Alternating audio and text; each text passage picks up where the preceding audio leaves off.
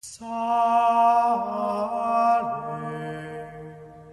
Regina,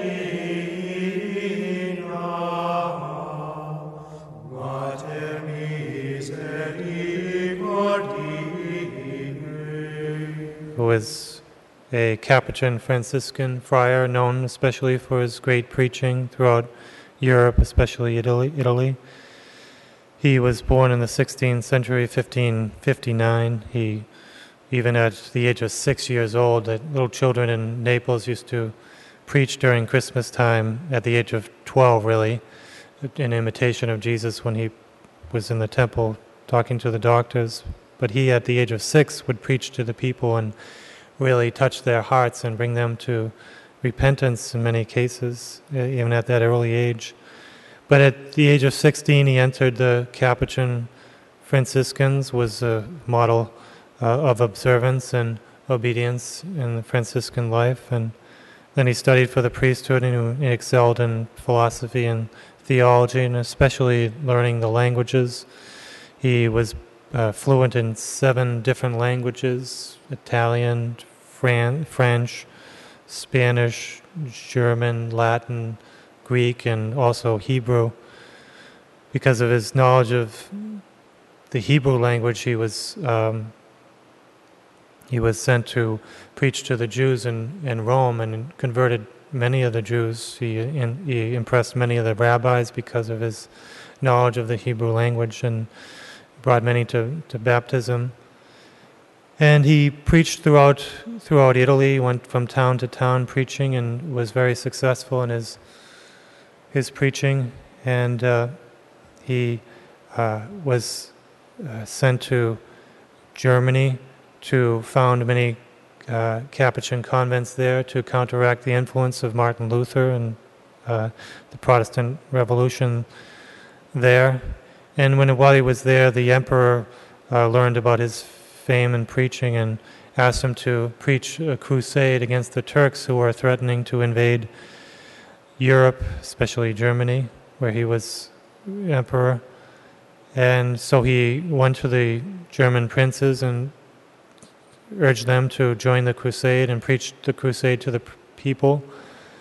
And he joined the army of, not fighting, but became the chaplain of the army of the powerful Archduke Matthias. And they invaded and went to Hungary to attack the Turks there.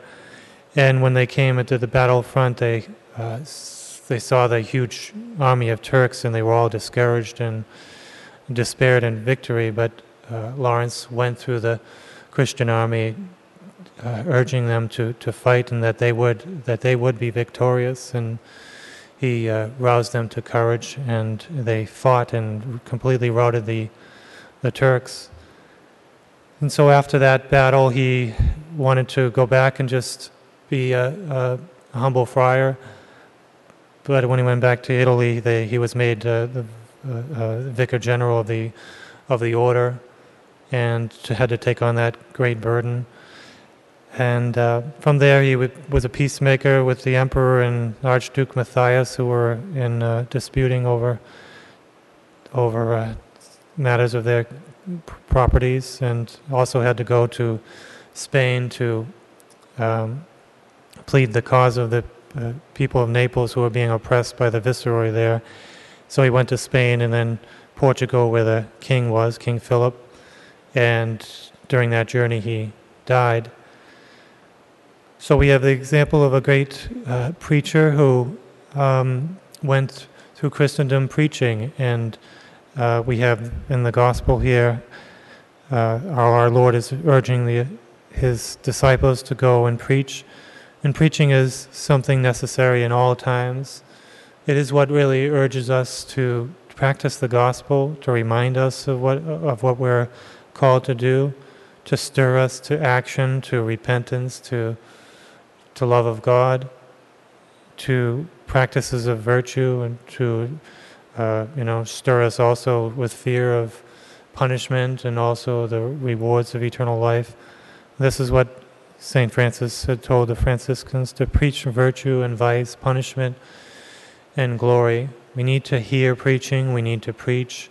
Preaching is not an easy thing, and it's not always something that everyone wants to listen to, but it's something we need to do both, to preach and to listen, to be stirred, to practice the faith, to practice the gospel, and to do it every day of our life to the end. We always need to be preached to and to preach, not just in words, but especially in example.